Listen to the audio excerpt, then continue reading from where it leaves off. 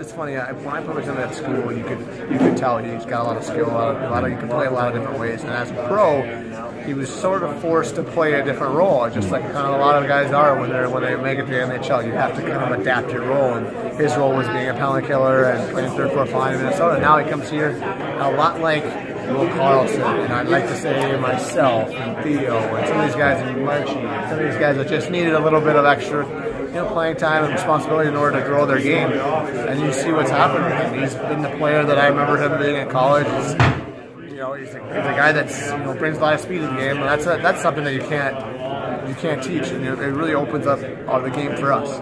When he starts spreading the zones.